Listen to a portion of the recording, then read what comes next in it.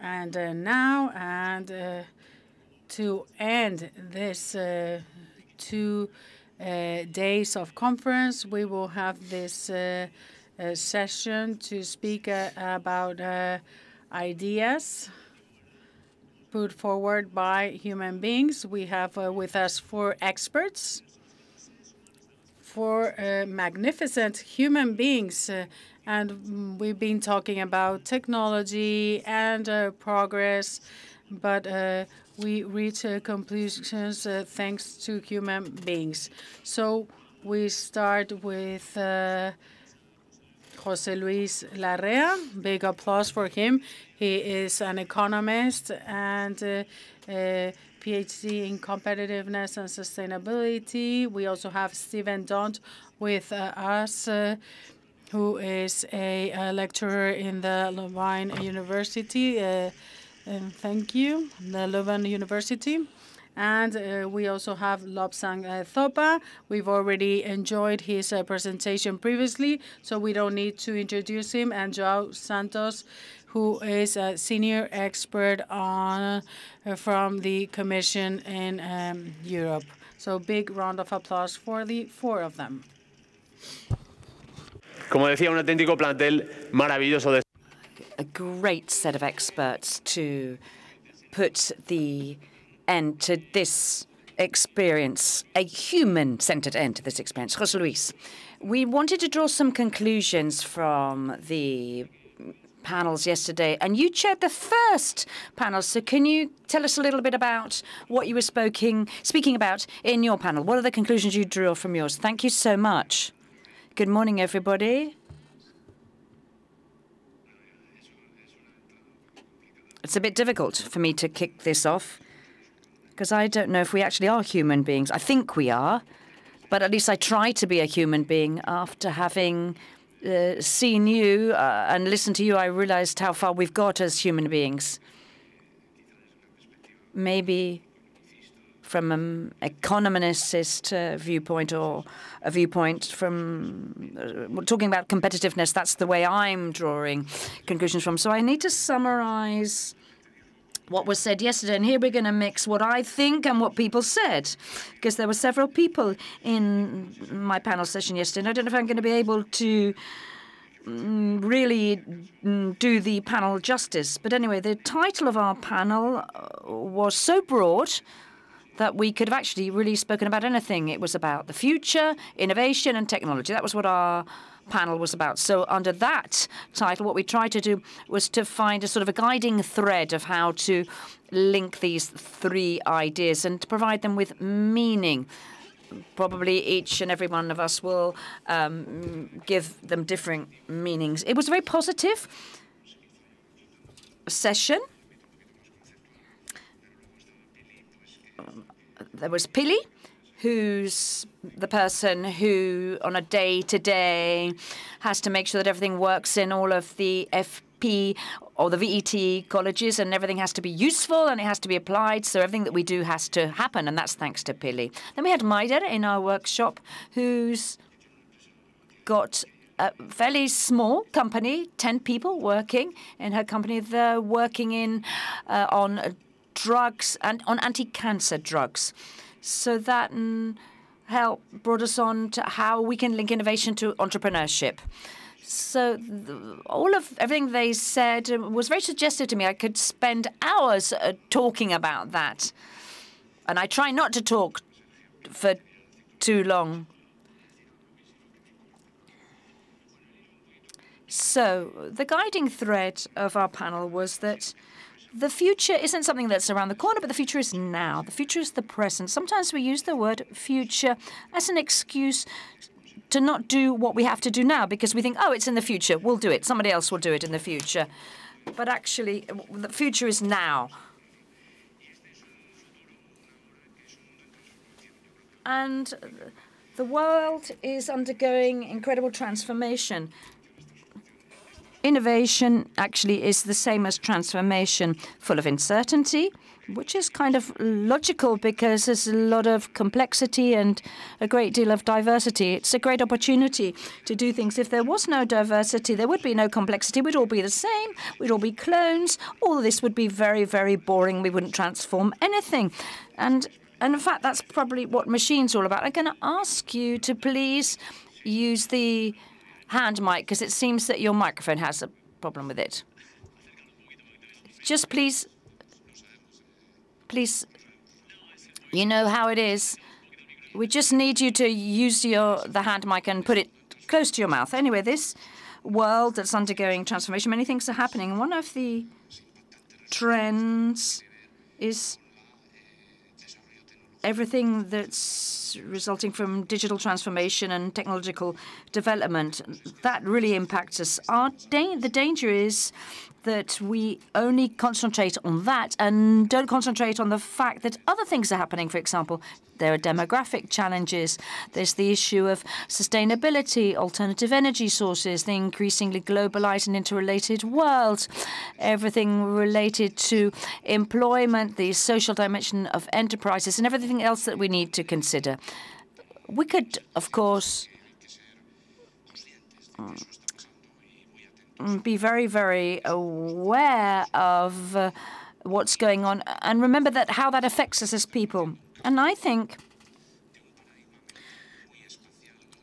there's a very mental paradigm shift. I think all the language that you use now is very territorial at the moment, very spatially based, very closely linked to what is physical, what is material. And it's not that the world is going to change. It already has changed. It's now more relational. Products, of course, are very important.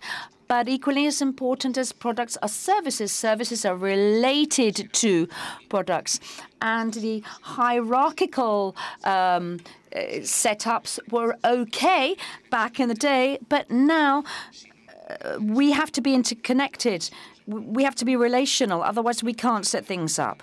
The idea of ownership, the fact that to use something that you have to own it is something that's just an idea that's gone out the window now. I don't necessarily need to own a car to be able to move around. I just need to access mobility to move around. I think this is changing the way we see the world and the way we relate to each other. And information technology has, of course, got a key role in all of this.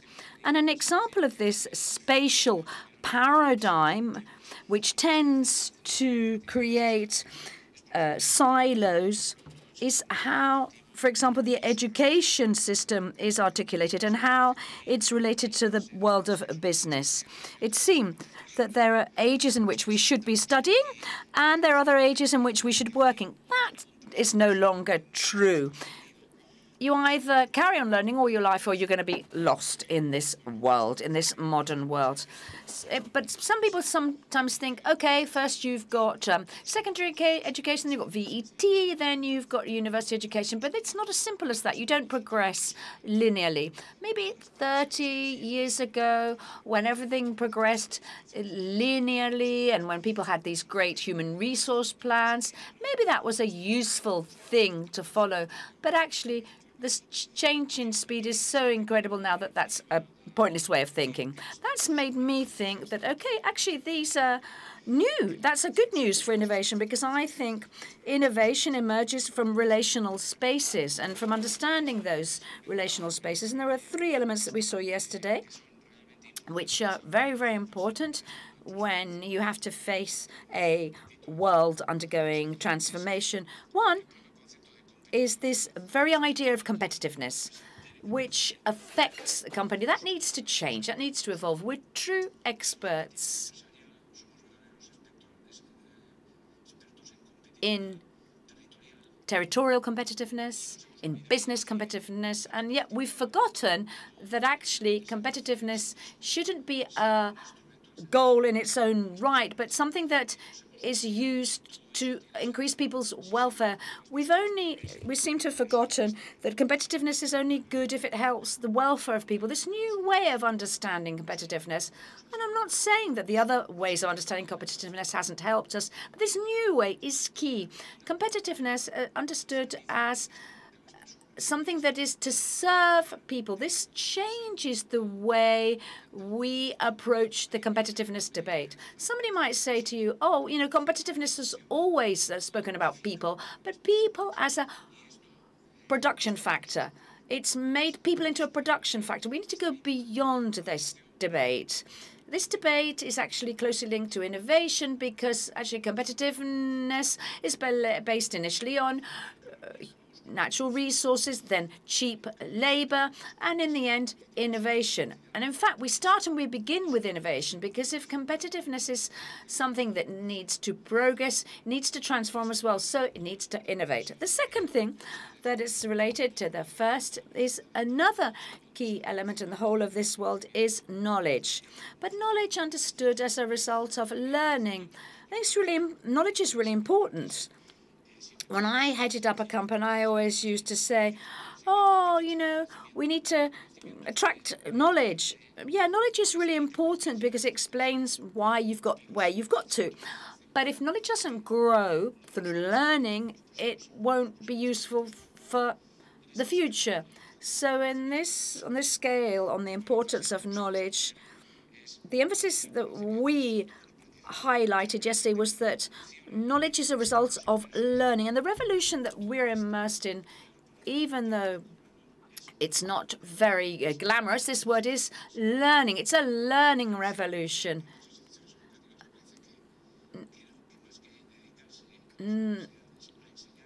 Sometimes universities, rather than teaching, ought to be learning. There's a sentence that says, okay, when you teach, you actually learn twice. Maybe it's 50 times that you learn. This is another key thing, that we all need to carry on learning. Then we spoke about innovation. Yes, because a learning process is a transformation process. It's an innovation process.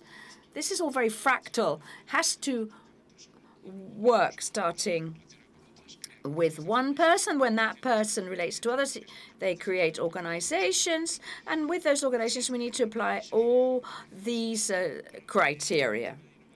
In the case of innovation, what can I tell you? Many debates surrounding innovation. The first problem that we have is how to define and build a common language. What do we understand by the word innovation? If we carried out a survey today and we asked everybody to write down what they understand innovation to mean, we'd probably write down very different things. And as I said earlier, innovation is a collective construction.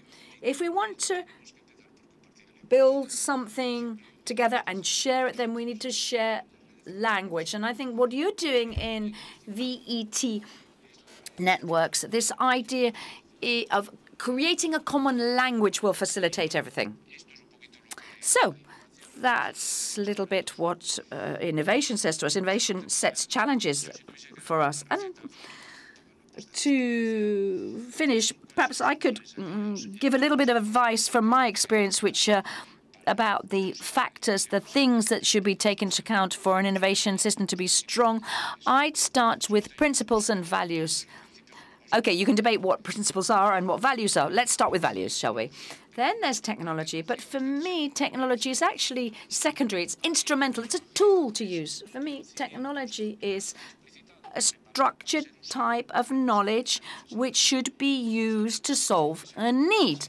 The thing is, we need to know how to use these technologies properly. So values, technology, knowledge, and learning. Leadership, cooperation, and something else that's really important in innovation system, which is the speed with which this all needs to move. You might say, okay, in innovation, they say, oh, it's better late than never. No, actually, it's better never than late sometimes. So that links innovation to entrepreneurship. For me, they're actually both the same thing. And how entrepreneurship and entrepreneurial processes can help strike a balance between modelization and creativity, how important it is, whether innovation is always rupture. Is there going to be conflict? We need to be able to manage conflict. We shouldn't be frightened by conflict. This importance of coexisting with more questions than answers.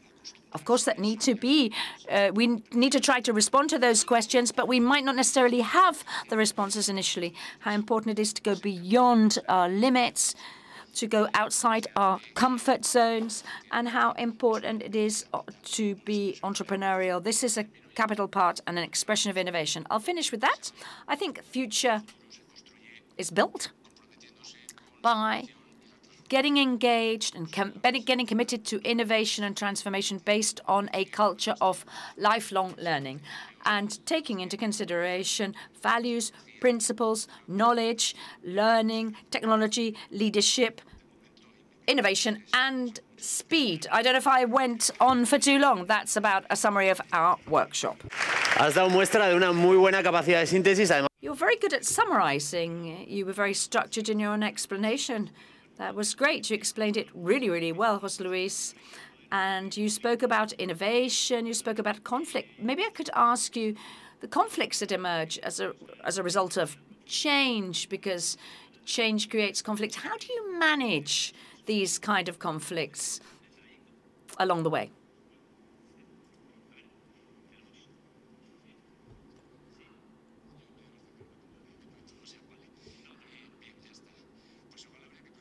Maybe we should ask the people that are out in the audience, how do you manage conflict? My life in business, when I've had to deal with responsibilities, the word conflict actually is very negatively received. And yet conflict is part of the nature of things when you're changing things. So think, and I don't know whether you do this, I think you need to teach people how to manage conflict and how to solve conflict. This is a question that actually came up in yesterday's panel, the level of conflict. And I remember working at Deusto University, and the rector started to explain to us what he was changing. And I said to him, look, I want to ask you a question. It's not a trick question. Well, and I wanted to ask him, with everything that you do, is it leading to a conflict? Because if you are not having conflict, I don't think you're actually doing anything. It seems that if you ask that question and you just say, oh, is there a conflict, without adding the extra bit, then you're not really answering a question. My impression from yesterday's panel is that people that work in VET know how to manage conflict. That's why you're progressing so much. That's why you're advancing so much. And I've said this on many occasions. You are an example for the education system. I'd love for universities and secondary education to take a lot more notice of what you're doing. I'm sure you do have conflicts, but if you hear of the sort of faces that I'm seeing out there aren't faces of people that get stuck in conflict and don't solve the conflict, maybe we should ask them. We'll ask them a little later. We'll ask when we carry on the debate later. Okay, I've got another question here. How do you design entrepreneurial processes in the Basque Country? Well, how are they designed in general, or what inputs are required for entrepreneurial processes in the Basque Country? Well, for me, an entrepreneurial process is the same as an innovation process. We could debate that, but I think an entrepreneur by nature is the protagonist of an innovation process, i.e. a process in which things need to be changed. How are they designed? Well, you have to have two things. And I think these are present in Technique and the network of VET. It's really important to understand that innovation is a result of creativity, But it doesn't stop with creativity. It needs a second part, which I call modelization. The idea is great. It's great to have a spark. We humans have something that makes us different, which is our ability to imagine. That creates creativity and helps us create ideas. Of course, you need to have spaces available to be creative. Then you need to create spaces so that our imagination ability actually comes to the surface. So physical spaces do affect creativity. But if you just get creativity, I'm really tired of finding people who have great ideas in a company.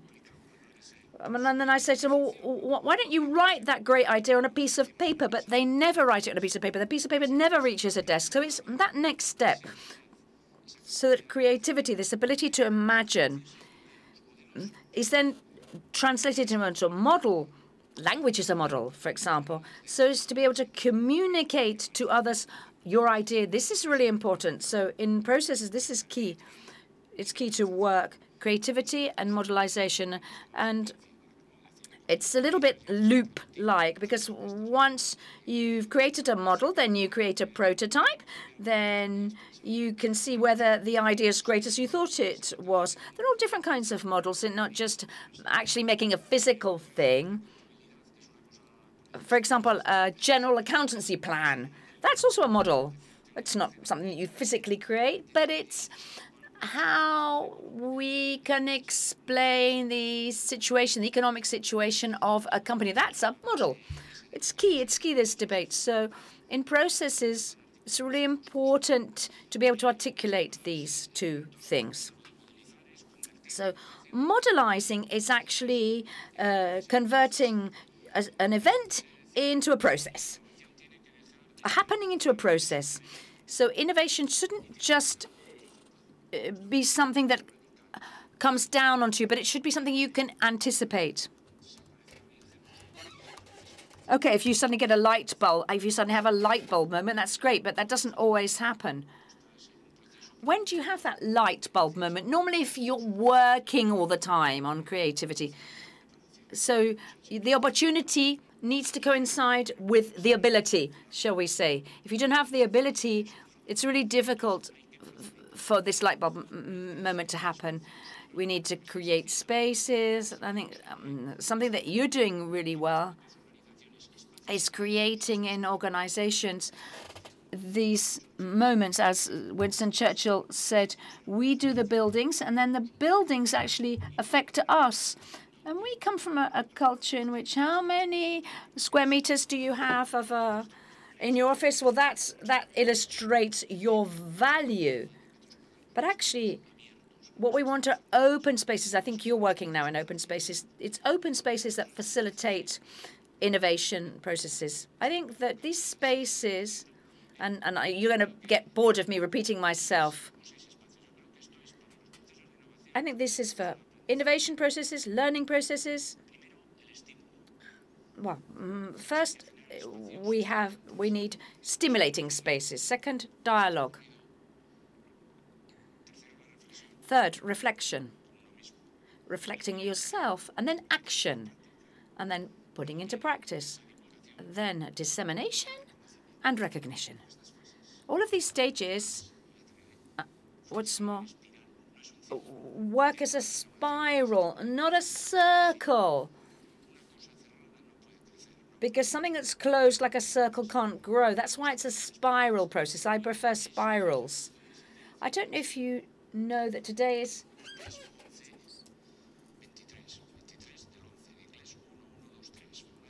Fibonacci's day. Fibonacci,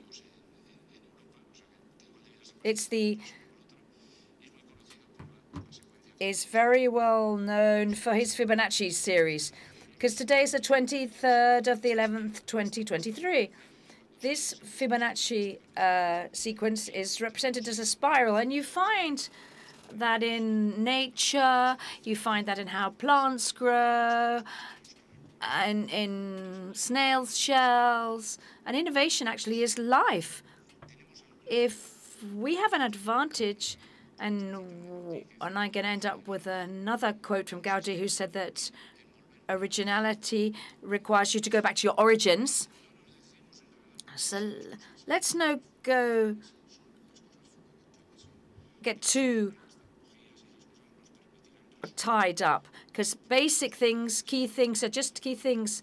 But technology actually can help us solve basic questions better for humanity.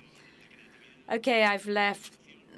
You leave me with creativity and innovation. Thank you, José Luis, for explaining that so well. Let's now move on to our next speaker, Stephen. To rescue some conclusions for yesterday's session. Yes. When you want. Does this work? Yeah. Okay.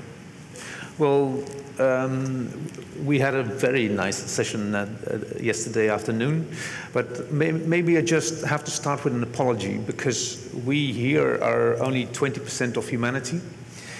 I think we're missing the ladies here, and we're all, four of us, well, depending on how you look at it, but quite grey. So we do not represent a total of humanity here, and I think the ideas that we want to share should be shared in a broader way. So I hopefully in what I can share, that I touched upon the broader aspects which are important. The discussion that we had was on the change from Industry 4.0 to Industry 5.0, with Industry 4.0 being the idea that technology is going to solve everything. But my colleague professor here has clearly explained what the arrogance is with technology, and that technology itself does not innovate, does not bring things about. I don't know if you've ever been into a self-service shop like from Amazon, but there's no innovation itself coming from the shop. It is only in the direct contact with the customer that you understand that something new can happen. So you need the human, you need somebody there to learn from what the people are experiencing in these shops. So technology does not innovate itself, it's the humans working with technologies. And then the next question is then what is needed then for these humans to innovate? Well, they need technology. So the discussion is from how do we move from a situation where we only stress technology, Industry 4.0, to go to another situation which is Industry 5.0, which puts the person, the individual central, but not only as an individual person, but as an individual in broader groups, and which I would say it's not only human-centric, but it's also social-centric. You need groups of workers to change situations. You need to share within groups. You need the discussion at the company level. You need the discussion even with trade unions to make changes and to see if innovation can be installed. My colleague here has also explained that it's a very complicated process. In economics and in innovation management, they're talking about the value of death, and that's not something horrible, but it's between the fact that you have this idea, which was explained, and the fact that you at a certain moment can come to a proof of concept. A lot of ideas just get stuck at the ideas phase. But you not only have this first value of that, you have a second value of that. That's when you have the proof of concept and you want to implement it in the organization. In this second phase, you need to work with those that are going to implement the technologies and the ideas. You need what we would say workplace innovation as a practice, as an idea to make these changes happen. So you need to overcome not only one value of that, you need to overcome two values of that. And Industry 5.0 wants to create the situation where you can have these changes implemented and achieved. In our discussion yesterday, there were also some points made on things that we're not aware of when we're talking about Industry 5.0. One of the points is we're thinking too much from the big companies. I know here in the Basque Country there are also very big companies, very good innovators, but I'm sure here 90%, 95%, 99% of companies are SMEs, very small companies that have very different practices and that need to understand how they can do that. And if you want to make these companies more successful, you cannot do that by just saying to them, well, install an HR function or install an innovation function. No, small SMEs need to collaborate with each other. They need to have these networks that support them. And one of these important networks is the VET sector. The VET sector, and that was what we also identified in our discussion yesterday, is the change factor, the change actor in what can happen. So having a really good VET sector is a driving force for innovation in a region.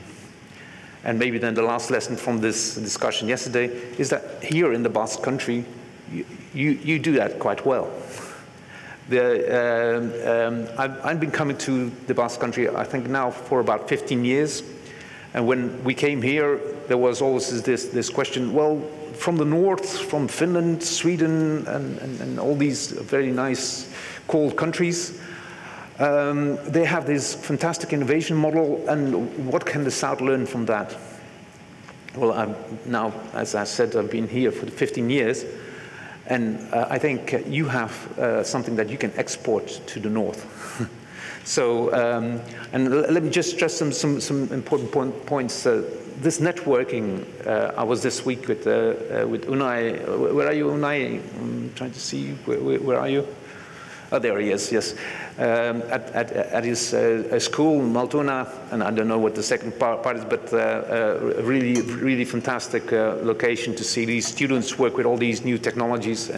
But having this networking with all the companies, that's something that in the North we certainly can learn about. The second thing I think is, and that's really the Basque character, that is that you're so proud of what you do and proud of what you achieve. And this proudness is something that we also can learn about from you. The other point, and that's also connected to this networking, is this connection to policymakers. They're here on the front seat. The fact that you can do that you can bring them here into this event, it's something amazing. And that is something that we should have in North, because they just leave the schools to themselves. So that's something that we certainly can learn about. And there are so many more things. With Unai and with Alexios, we're working with one of these interventions that has been developed here, which is called the Learning Factory, trying to start from technologies that are not used in the companies. So Industry 4.0 just delivers technology, but they're not picked up and they're not taken up.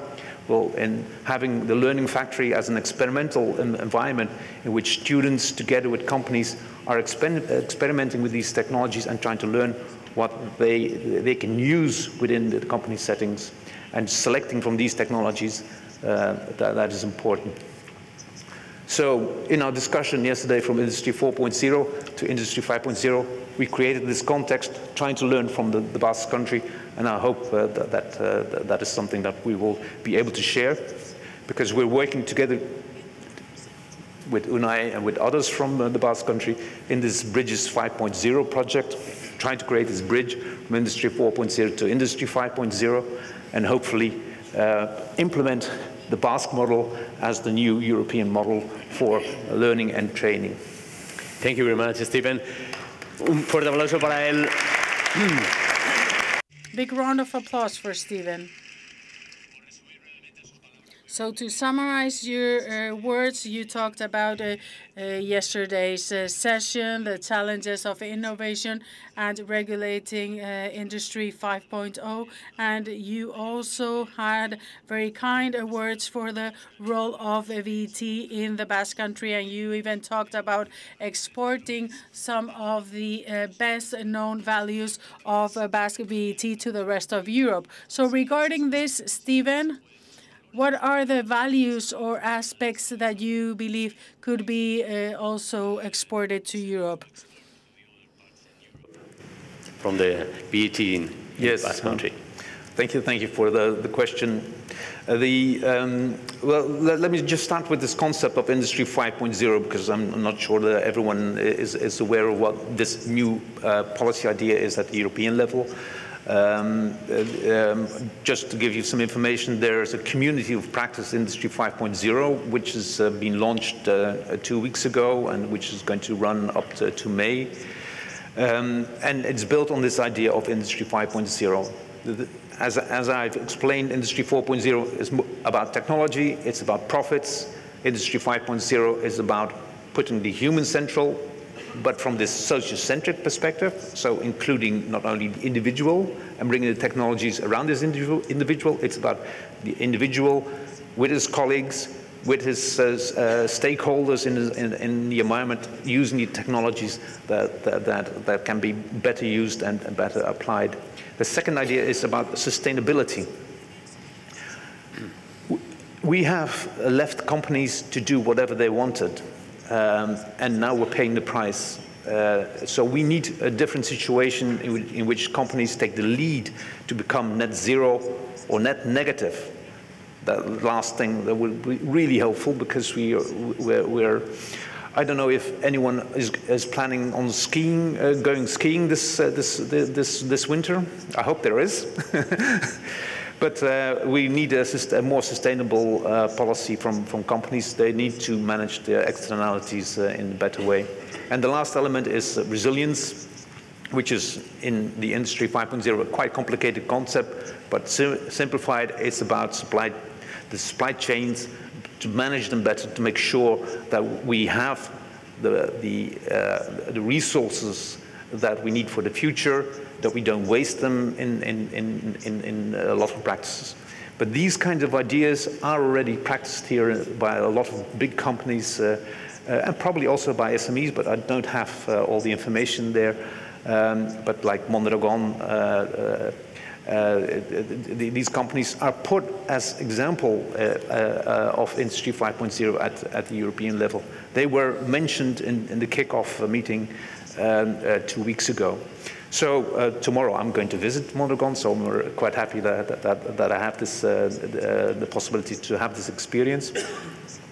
But these kinds of ideas, they should be exported. They should be put as the leading examples for what we need to do in the future at company level, at the societal level. Yeah.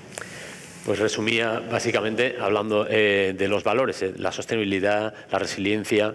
You were talking about sustainability, resilience, and the values of BET in the Basque Country. Now we will continue with our third speaker, Lobsang. You have the floor. I would ask you to please summarize yesterday's panel and the conclusions of this panel. I have to ask you to please understand me, because everything I'm seeing here during these days is incredible. It is as if I suddenly talked about subtle minds to you, and you would ask yourselves, what is this? Well, everything here is new for me. It's a new world for me after being away from the world for 17 years. I haven't been fully disconnected, but I've been really disconnected, so this is overwhelming for me. I don't really know how to explain what they've explained, because they are the professionals, and I think Antonio Maria should be here instead of me. Yes, of course, many people could be part of this discussion, but I'm sure people will thank your vision. In fact, it's a complementary vision of someone that has done something fully different. For me, the way in which the world is progressing, what's most important in all this progress is for this progress to be useful in the welfare and happiness of humankind. If all of this progress and development at these levels is not used it's not making people happier, starvation disappear, families be protected, and human beings being able to develop themselves as human beings, then it is useful. Through each of the speakers, and it's been very pleasant for me to listen, that you never forget the human side of things, the individual ethics, but also the social ethics and environmental ethics. Because taking care of ourselves means that we are taking care of society, because we are social beings and there is an interdependence relationship, something we should never forget. There's always an unavoidable relationship between ourselves, what we believe we are, and what we really are. There's this interdependence law between us and others and society. We're never separated, never alone. And there's this interdependence between us and the physical world in which we live. Let's never forget this. If through all this intelligence that we have as human beings, we've been able to develop these incredible things, then all of this has to be at the service of humans, and not that it controls human beings, as some others have very beautifully said. So the values of human beings can never be lost. They should be the umbrella under which everything else is developed. And we need to progress and implement this progress in schools, in VT colleges too, because if we develop this intrinsic qualities beyond other qualities in our minds, the development, for example, of attention that I mentioned in my panel, well, we will be able to be more in contact with ourselves and with the world. We will be able to focus more, to be more aware, to be aware of what is happening at this exact moment in time, and how what you do affects the world, and how the world is also having an effect on you. Therefore, and having faith in human beings, because I've always had this faith, because human beings are good by nature. We just make mistakes because of fundamental ignorance that we have to overcome. So we have wonderful people with privilege and healthy minds, and we should all have access to this kind of minds that are working for the well-being of others, using their capacity of transforming physical matter, and even being able to control and have this wonderful know-how of matter to put it at the service of others, to contribute to their well-being, and not to contribute to them being in a worse situation. And all this is something that comes from our minds, and our minds need to be healthy minds that are able to understand themselves, what they are doing, and to understand that what we do has an effect on others, and to understand what surrounds us. In the same way in which we've seen how through the last year's scientists, those that have a broader view and that observe the world in which we live and say to us, we are reaching limits. We've polluted the physical world because of specific conditions. They've warned us of what the dangers are and how this can affect the physical world. Well, in exactly the same way, we can work with the human mind. Our mind can be polluted if we don't take care of it.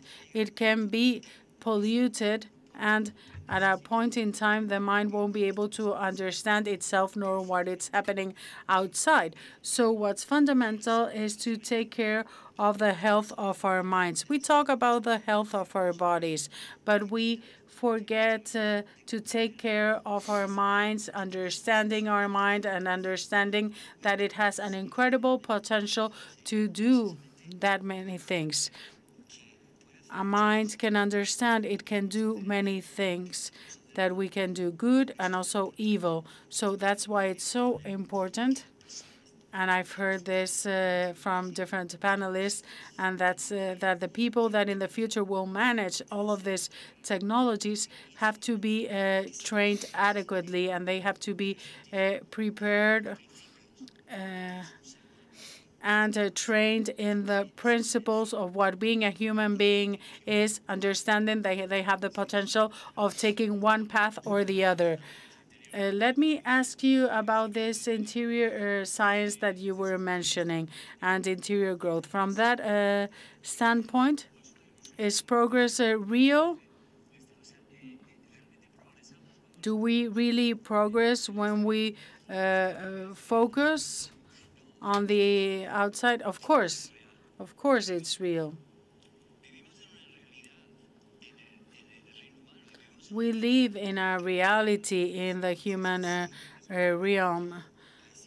But is there an evolution? Yes, of course, there has been an evolution. It would be absurd to say that there hasn't been an evolution. As human beings, when we think about how everything outside can be managed physically, that generates happiness and well-being. But what we also need to reflect on is that however we manage the outside world, matter, and we're able to transfer this matter for the well-being of human beings, that is not enough for what we need as human beings, because it's well-being and happiness. Never forget this. So it's not enough. Real happiness, the well-being that we are searching for is inside us, even though everything outside can help us. But as we can see, it can decrease suffering, but technological progress, progress in construction, in everything, has helped us live with more dignity. But we've also seen that it's not so, that it's not enough, that it's not enough to make us happy. Yes, maybe I didn't explain myself adequately, but yes, to be happy, we need to focus on that progress, but also have that conscience guiding that progress. Yes, if we focus on that conscience, then things will progress. And science and human intelligence use its capacity, its cognitive capacity to understand what surrounds us, and we've been able to transform it for the benefit of others. And we need to do exactly the same thing with your mind. Your mind has two positions, looking inwards and outwards. It has been looking outwards for many years, so look at where we are now. So let's not forget the other position. The other capacity of our conscience and awareness is to understand itself and what it's doing, and our responsibility when we implement things in the world, especially when they affect others. Thank you. Thank you for your words. They've been very valuable. So big round of applause to Lobsang Soba. Thank you for providing your perspective. And now I will ask João Santos to sum up yesterday's panel. By clarifying that I'm no longer representing the European Commission, unlike what you said. I've retired from the Commission 9 months ago. I now live in a small place in Portugal. But you are a senior expert, yeah? I was, yes, okay. I was.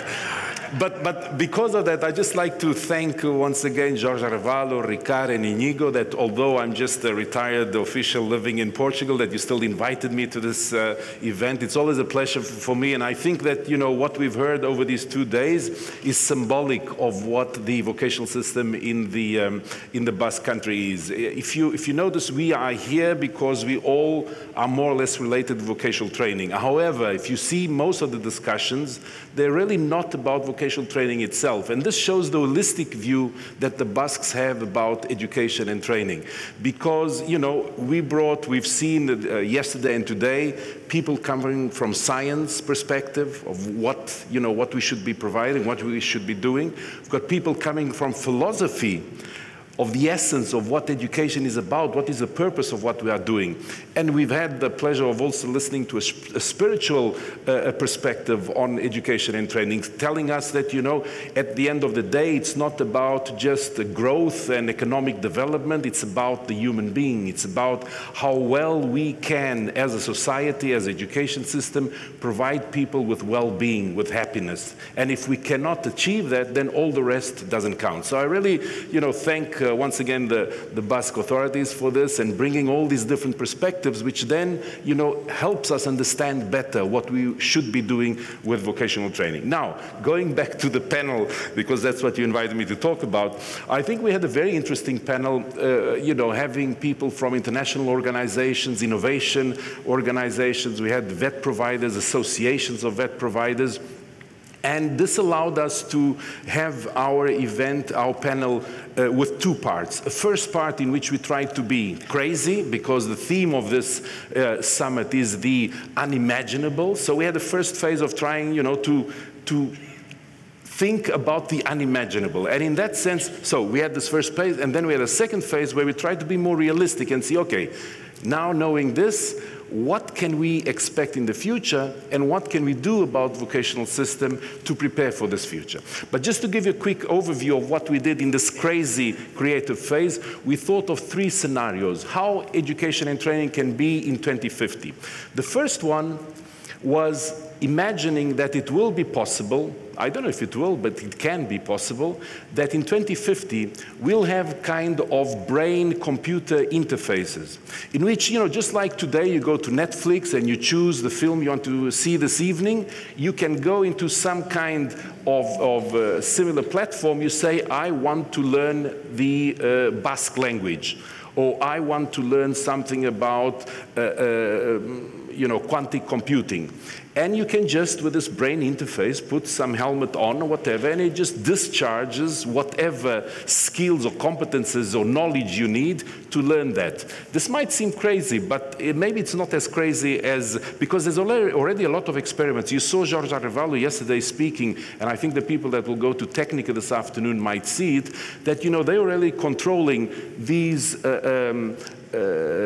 drones just through the mind. You know, they're putting the shutters of the house down through the mind and through the eyes. So all of these things that might seem crazy of computer brain interfaces in the future might be a possibility. And what does this mean for the education system? If you can just learn competences by integrating this in your head, why do you still need a school? And what are the ethical implications of this? Imagine that someone sells you a package of learning that they say is to learn the Basque language, but in fact there's a small virus there that will make you a horrible person and, you know, not care about your neighbor and so on. So imagine all the ethical implications this has. So this was the first crazy scenario. But we had another crazy scenario, which was genetic engineering. We heard about genetic engineering this morning. So imagine, for example, you know, I would always, it was one of my dreams when I was small, to be a musician. I'm horrible. You know, I've bought guitars, I've bought a lot of instruments. It's not because I buy instruments that I become a good musician. I simply have no skills for that. I cannot manage, you know, understanding the different levels of the sound, so I'm not good in it. But I would like to have it. So imagine that through genetic engineering, those skills that most people have it when they are familiar with music, I could have it. There would be some genetic engineering. You saw with CRISP technology, there was a presentation this morning. morning, it is possible to go and change certain genes, the color of your eyes, many things that will be possible. So imagine that in the future, you can use genetic engineering to make your memory much more capable than it is, to make you much more resilient, to make you learn things easier than it is possible for you to do now. So this is a scenario that might also look crazy, but maybe it's not that crazy in 2050. We don't know where we're getting. And then the third scenario. The third scenario was imagining that in the future you can learn through virtual reality academies. And what is this? Virtual Reality Academy. You know that virtual reality already exists. You put these goggles and you sort of imagine you in a different context. So imagine you want to learn about the Roman Empire, and you have a virtual academy, a virtual reality academy in which you put this, and you are really in the Colosseum in Rome many, many centuries ago, and you're seeing, you know, things happening there. You learn through immersive presence in certain environments. Once again, a crazy scenario, but maybe it will be possible. And in fact, the curious thing is that in our panel, we had people, mainly, of course, from vocational training, and I had questions to them. Do you think this will be possible or not? And it's impressive that almost nobody said that this will not happen. There were people saying this will happen certainly, people saying that it is probable that it will happen, but I'm not sure. But it really shows that people in VET are attentive to what is happening and don't have a closed mind, accept that the world can go in different directions. Of course, I'm not going to get into the details, but we also discuss the ethical implications. So, do we really want to manipulate genetic, you know, our DNA in order to learn something? Is this a purpose in life? Do we really want this? But I'm not going to get into this. Now, we had this first phase, creative phase, and then we had the second phase, getting back to reality, and what we discussed. I don't have the time to get into the details, but what we discuss is that the smart technologies will have impact at 3 levels. The first one is on the VET institutions itself, in the way we use smart technologies to improve the teaching and learning process. So, but whatever is done, it has to be done with the context of what is the purpose of why are we integrating smart technologies. And in smart technology, I'm talking about everything from artificial intelligence to simulators to virtual reality, augmented reality. So why we shouldn't adopt, the VET institute shouldn't adopt new technology just for the sake of adopting them.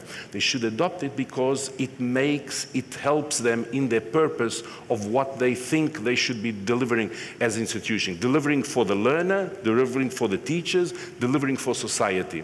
So this is an important element. And of course, we can never forget the teachers. And in my panel, we spoke quite a few times about the teachers and trainers, that they are the source of everything we do, in the sense that if we don't equip these people with the right skills, with opportunities for personal development, we cannot expect much of the results of what we are doing. So the very important element is to maintain these people at the core of the transformations in the VET centers. The second element that I was mentioning is for the learners. So smart technologies, what does this mean for the learner? It means, first of all, teaching them to use the smart technologies in order to learn, for the learning process, but also equip them with the skills that they will need when they go to the labor market that is also being transformed with smart technologies. And the third element is, what is the impact of smart technologies on the economy and society? So companies are adopting smart technologies, whether we in the VET system are equipping the learners or not. They are adopting them. They are changing their work processes. Society is changing because of smart technologies, because of possibility of remote working. You know, someone can be working in, and there's a case, there's a colleague here from a Catapult in the Netherlands, and she's based in Spain. And just to tell you that smart technologies change also society, the way we learn. We can learn from anywhere. I can be in holidays in the Maldives and I decide to learn something, and it is possible to do it with any kind of platform that already exists out there. So the VET system has to be attentive also to how society is moving, not only companies, but how society itself. So not only the economy, but how people are interacting. How are we working? Are we working as we used to do 50 years ago? And the VET system has to be attentive to this in order to adapt what we are doing in terms of qualifications and the content of the curricula so that people are empowered to be part of the society that is being created. And of course, I'd just like to mention that it is important that we don't only think of the individual as an economic tool, but that in schools and in vocational training, we're also forming individuals to be citizens. And, you know, education, I say this quite often, is not neutral.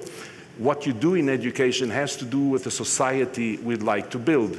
Because if we want to build a selfish society in which we just care about the very good, the very best, those that are more capable, then we'll have education organized in that way. If we want a society that is cohesive, that cares about each other, then we have to make sure that we have an education system that goes to all, that is equitable, that gives access to all, that takes care of those that have more difficulty in learning, as well as those that have an easier way of learning. So education is not neutral. It has to do with the way we conceive the role that we think that education should have in order to build a fairer and better society, if that's what we want. We might want to just be innovative and, you know, growth and don't care about equity, and this has important implications. So I could go on for hours, but I think that you will stop me in a few minutes, so that's what I like to say. Thank you very much. Round of applause for you. Realmente interesante todo lo que estaba contando Joao en ese resumen de lo que fue. Well, Joao has summarized his panel yesterday. I'm going to try to summarize what he said. He actually thanked the fact that his panel was interdisciplinary, which is perhaps the key word for today. And he spoke about the fact that he was so thankful that all these areas could be combined. He also spoke about possible scenarios that sound a little bit like science fiction, the fact that knowledge is just something so simple as putting a device on your head and you can just access the skills that you need. He spoke about the possibilities opened by genetical engineering and virtual academies. He also spoke about the need for there to be an interaction between people who are learning and society and how these two are inextricably linked. And at the end of the day, what we need to train our citizens. Joao spoke a little bit about the role of ethics in all of this. And I'd like to talk a little bit more about ethics, Joao. Can you just give me a few comments about maybe the role or the pillars of ethics if we're not going to lose ourselves when we progress towards the future? Which we should look at equity in when we're talking about vocational education and training. One has to do with the vocational system itself. And here I mean, you know, things like equity and inclusion. Do we want to make sure that the smart technologies that we are using reach everyone? And we know that smart technologies cost money. And we saw that during the COVID period that, for example, children of disadvantaged families had more difficulty because maybe they didn't have internet access, maybe they didn't have the right computers to do it. So technology can introduce discrimination in society because of this. And so we should be careful about this element of equity and inclusion in the sense that reaching out to all, making sure that whatever smart technologies are introduced really can empower everyone to use it in the same way. Of course, then people learn in different rhythms, but in any case, ensure that technology is not going to increase the inequality that we have in society. I think that's a concern that we have to have. Another important element about ethics is the bias of algorithms. We know that there's a lot of examples of how algorithms can be biased if we're talking about, for example, recruitment. If a company has to do a recruitment of some new staff, the algorithms that are behind the analysis of thousands of curricula can have a bias against certain groups. For example, we know that the typical business people that companies are looking for is a white male, educated from university. And to what extent the algorithms that we are creating reinforce that bias or try to, minimize that bias and eliminate it completely so that we don't discriminate depending on the color of your skin, your sexual orientation, or whatever. So this is an important element that we also have to have. The last two elements of ethics that I'd like to mention, which has implications for VET and smart technologies, is on privacy. How do we ensure that the interaction that people have through smart technologies assures them privacy? Because if you want people to embrace it, they have to be sure that, whatever they do and say will not be used against them. How can we ensure that whatever the students did through smart technologies were in school is not going to be used by an employer when an employer is looking at your CV if they're going to recruit you or not. They're going to say, yeah, but you were, you didn't do this or that, or you were very weak in this. So we've got to make sure that we ensure that the smart technology will not violate privacy. The last element is transparency and decision making. So if vocational schools introduce smart technologies, be it artificial intelligence, virtual reality, or whatever, we have to have a pedagogical role within the school towards the teachers, towards the system, so that the teachers know what is the purpose of introducing the smart technologies. To what extent can I be sure that this is to improve the teaching and learning process and not to control what I'm doing? So, these elements are important. And if you look at what happened during the COVID, you remember the vaccinations, all these speculation and conspiracy theories around it because people didn't trust. Were they manipulating the vaccines in order to change my DNA, to make me, do this or that, or have sicknesses in the... And this was, to a certain extent, to a lack of privacy or access to information, because when you don't have information, and people don't know what is behind it, when they don't know what is the decision-making process, how were these things done? And I think if you trace a parallel to the COVID period and all the conspiracy theories around the vaccines, to the education system and smart technologies, we can say the same thing. If a school introduces artificial intelligence, if you introduce monitors, and it's already possible to see how attentive a student is in class, is he awake, is he dozing off to do something? It's already possible through artificial intelligence and these cams to understand what is happening.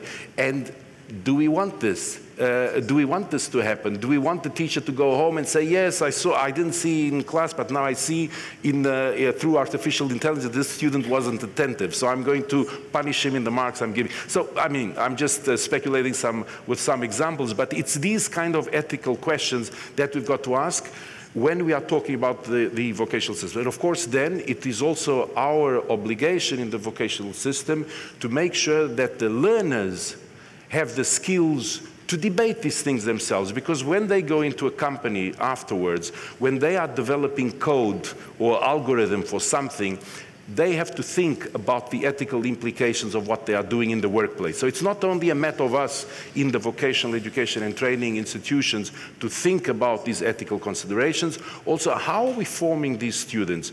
How are they going to be as human beings when they get into the labor market? How are they going to use the ethical reflection and value process in order to do what they are doing in the company? And I'll finish with this, I gave an example yesterday that, we're talking a lot about driverless cars, and in the future there will be cars that take you from one place to the other. But this, of course, it's because there's algorithms there, software algorithms, that tell the car what to do. But then, imagine you are confronted with the situation that the car is driving itself, and then at a certain point there's an old lady passing in the middle of the street, and there's on the other side of the street another lady passing with a baby in a carriage car. The driverless car has to make a decision. What is he going to do? He will not stop in time, and he's got two dramatic situations there.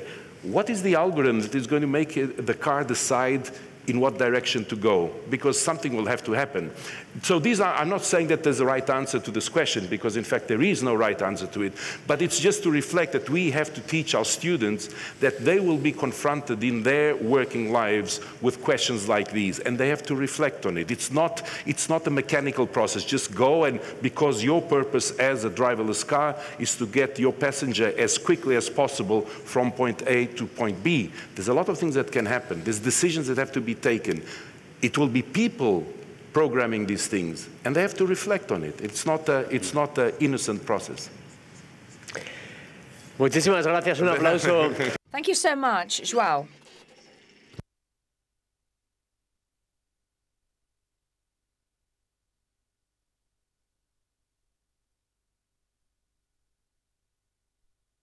That was a very interesting explanation of everything that was happening. I'm going to summarize it. João spoke about the ethical issues that I'd asked him about. He spoke about fairness, about the fact that AI shouldn't create an even greater divide between those who cannot access it and those who can. He also spoke about bias of AI and the bias of algorithm. People have sometimes called it artificial stupidity, not artificial intelligence. He spoke about privacy, the possibility of retaining privacy so that AI don't reduce privacy, and the fact that there needs to be a purpose behind everything that we do.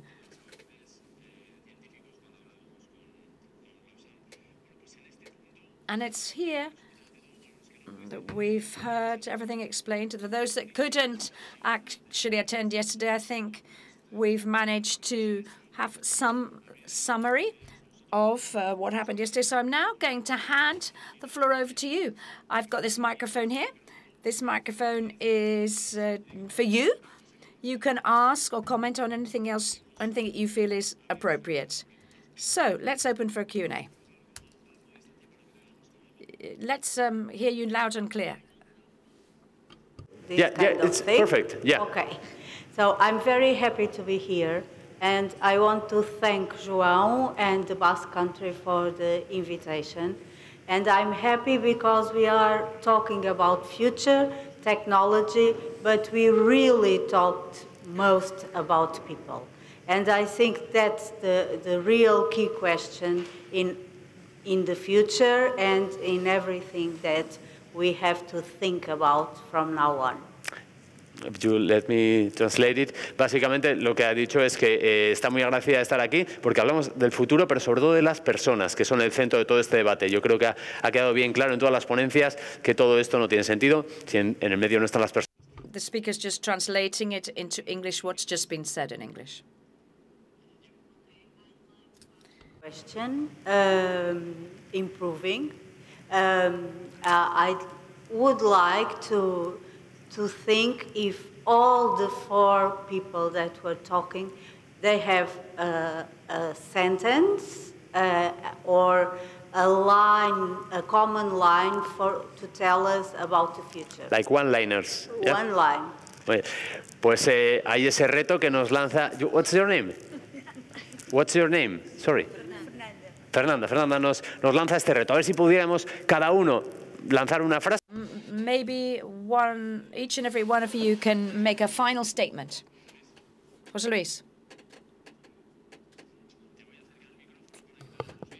I'm going to give you the microphone.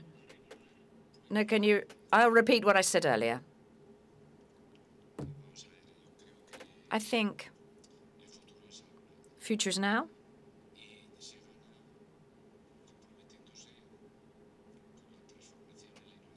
And we can win if we engage with transformation, innovation, and if we have lifelong learning, considering that the key elements to that are values and principles, knowledge and learning, leadership, cooperation, technology,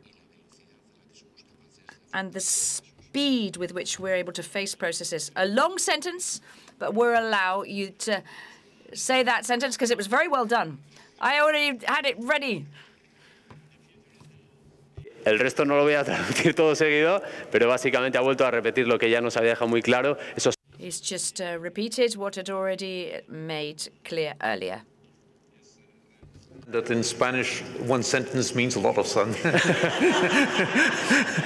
So, and my sentence is red button. So it means the future is the direction that we want. We want to have on all the technologies a big red button that we can push and stop it and give the direction that we say that's important for us. El futuro es la dirección que nosotros queramos. Decía Steven, fuerte el aplauso para él. Lobsang, si nos puedes dejar una frase a modo de... Lobsang, can you just give us a memorable sentence? Develop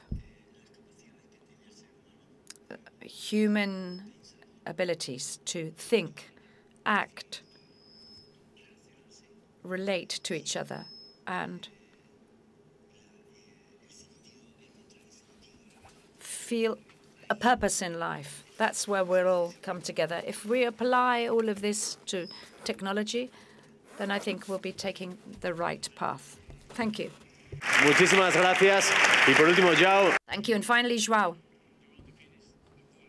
Important things that have already been said. I would just like to say that, we are living in uncertain times, in challenging times. But I think that, what inspires the European spirit and the Erasmus spirit, and I think you all know about Erasmus, this idea of collaboration, about talking together. When you have complex situations, you need many minds coming together. You need different perspectives, and this will be the best way of confronting the challenges. You see, even in this room, you've got people from everywhere, from Namibia, from Portugal, Spain, everywhere. And it's this capacity that we have, which is basically the Erasmus spirit and the European spirit of getting together, discussing issues, discussing challenges. I think with this constructive approach, we will overcome any challenge that we have in the future. Pues